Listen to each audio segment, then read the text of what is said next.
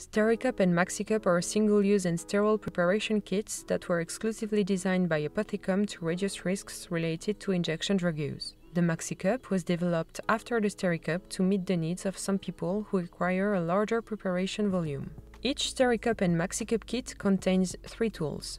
The cooker is intended for mixing and, if necessary, heating products before their injection. It is a sterile alternative to containers such as tablespoons, which are neither sterile nor intended for this purpose. The cooker is available in 5 colors, which helps prevent the risk of accidental sharing and encourages the personal identification of equipment. It is made of aluminum that diffuses heat quickly and poses no health risk. The handle makes it easy to grasp and heat the cooker without contaminating the content with your fingers, and it makes the cooker even more stable. The cotton filter, made from premium fibers, eliminates insoluble particles which are dangerous to health. Such particles are very often present in injected preparations. Since it is sterile and specially designed for drug filtration, the cotton filter is safer and it retains less of the product than a cigarette filter or a piece of cotton.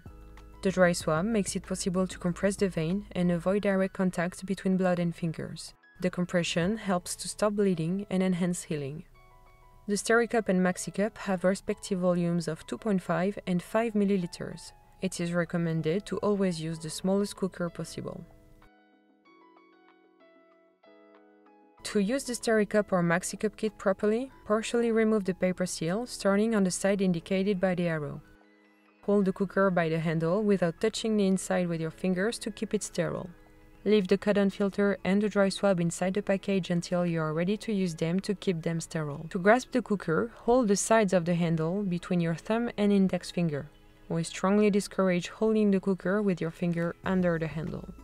Once the mixture is prepared, you may heat the cooker using a lighter or candle. While heating, the flame should be positioned opposite the fingers holding the cooker. For standard use, the required heating time is complete when the first bubbles appear. Once the preparation is ready to be filtered, carefully drop the cotton filter directly from the package into the cooker without touching it with your fingers. If necessary, turn the filter with the tip of the needle or syringe. If you are using a syringe with a fixed needle, insert the beveled tip of the needle into the center of either flat side of the filter. If you are using a syringe with no needle, place the tip of the syringe on the rounded part of the filter and press down lightly during filtration to prevent the aspiration of air bubbles. After injection, compress the vein using the dry swab until bleeding stops. After this final step, all the equipment should be discarded. While using sterile single-use equipment does effectively reduce certain risks, other measures are also recommended. Infections, such as abscesses, are often caused by bacteria present on the hands or in the mouth. To prevent them, it is recommended not only to use sterile equipment, but also to wash hands before each injection, to always disinfect the injection site, and to never lick the needle. Sharing your equipment poses a considerable risk of viral transmission, particularly of HIV and hepatitis C.